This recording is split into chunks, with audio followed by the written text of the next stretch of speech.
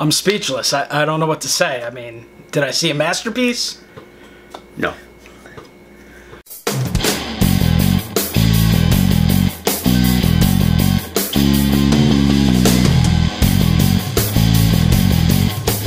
What's going on, everyone? I'm Mike. I'm Pat. And we just saw Ghostbusters 2016. The Ghostbusters remake has been one of the more controversial films that I've paid any attention to in a long time. It's a remake. Many said it was an unnecessary remake. Most remakes stink. Let's be honest, it's like one in a lot where a remake's any good. And, well, I don't think Ghostbusters is any different. No.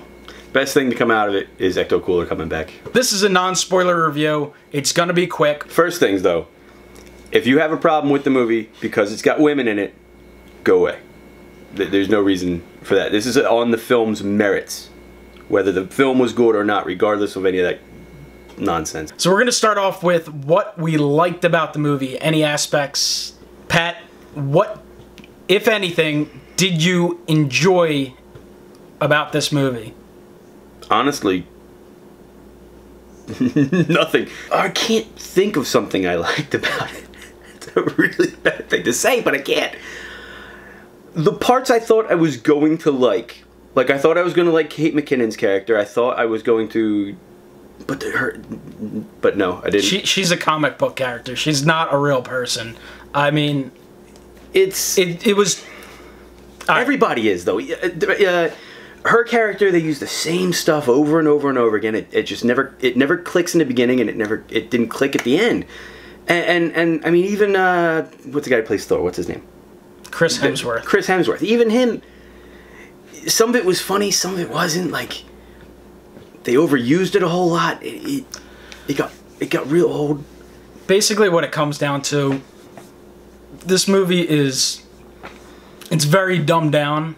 There's a lot of stupid comedy, and there's a lot of stupid people, and it really doesn't take the source material serious, and it doesn't take itself too serious. And sometimes movies can be funny in that, but this was just, it was too stupid. There were too many people that were too dumb.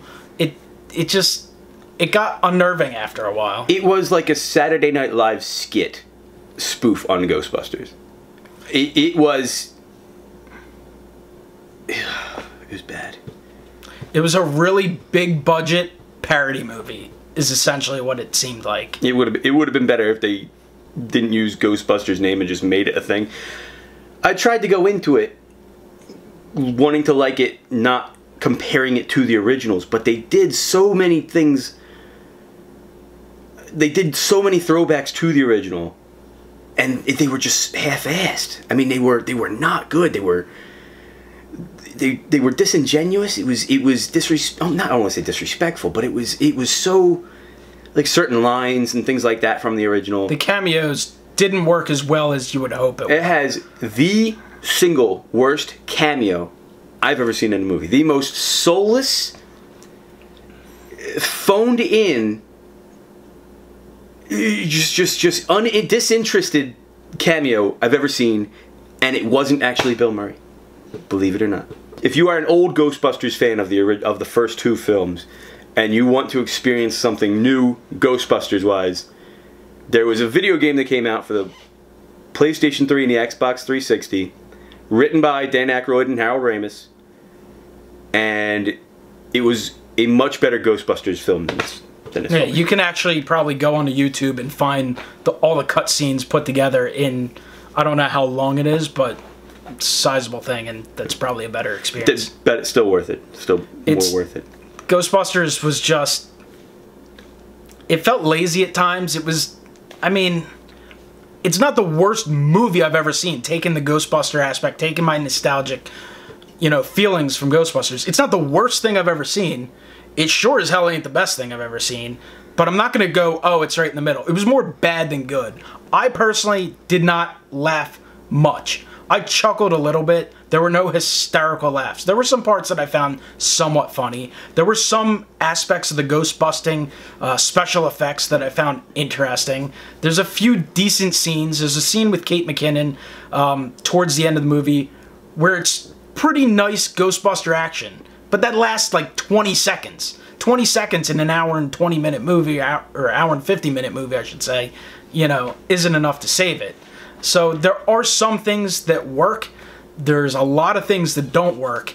And, you know... And we are not, it's not the target demographic for this movie, though, to be fair.